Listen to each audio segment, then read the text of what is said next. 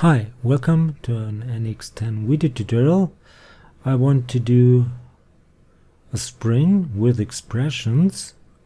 I did this kind of spring a long time ago without audio commentary, so it's sort of a remake, but I've added something special because I was asked on my YouTube channel how to do this kind of spring with an angle to the z-axis, but with constant diameter. So I changed my expressions and there is an angle. Let's change this value to 45 and see, you got the same spring but now with an angle to the z-axis. So let's have some fun with NX10. So let's set up our expressions. Go to Tools, Expressions, and I need Sum. So first set up one which is called t. It would be a constant, and the start value is 0, and this variable runs from 1 to 0, from 0 to 1, sorry. Apply. Next might be an angle, so call it spring angle, which will be the angle to the z-axis, and this should be an angle, and that might be, for starters, 0. Confirm. Then I need a radius for this helix and for this spring, so call this spring radius. That should be a length, and that might be 20. Apply. Then I need a spring length or height, another length, and that might be 100. Then I need the number of the turns of the spring, so that would be a constant, and call this number turn number,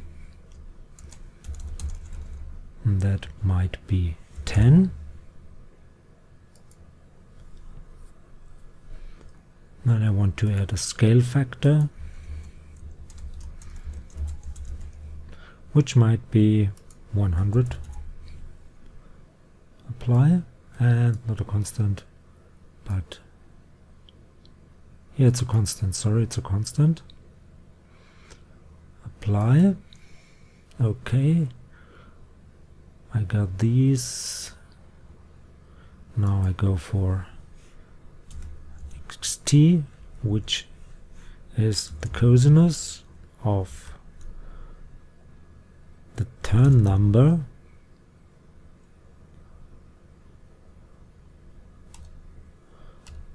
multiplied with 360 multiplied with t, and that should be, of course, a length. Apply. Then yt would be the sinus of the same value, turn number multiplied with 360 multiplied with t, close, apply, turn number, and not sinus but sin, apply, and zt would be the spring height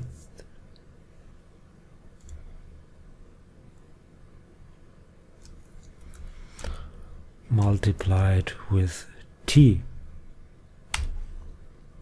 another length. Apply. I think I have all my expressions, and I would add, if you want to have the angle between z and y, you have to add 1 factor to this one, to this expression. So I define something else, which would be angle factor somehow, and that would be the tangent of a angle. So first I should define the spring angle. I've got this already, sorry. So I go for the angle factor, and that would be the tangents of the spring angle. Apply, and now I could add to this one plus the angle factor multiplied with the scale factor.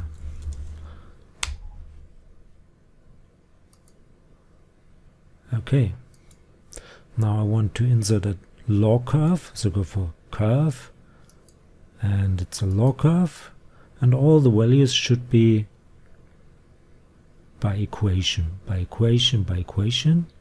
Parameter is t, and the function is xt, yt, and zt.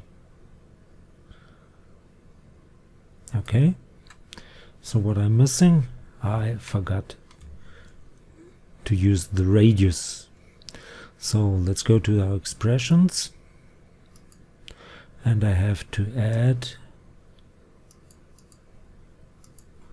multiply with the spring radius,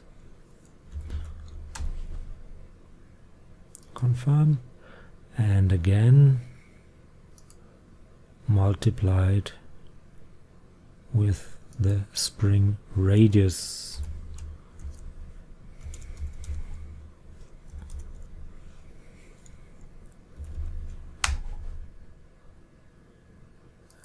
Okay, that's more like it. Okay, now let's change the angle. That would be, where is it? Here, maybe to 45. Okay, so that didn't work. Let's check.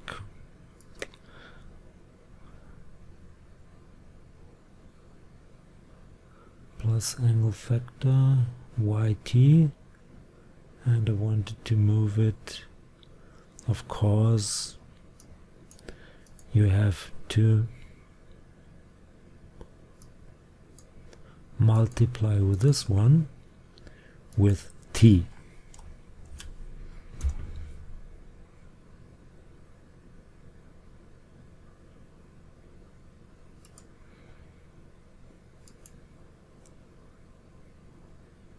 Okay, that's it.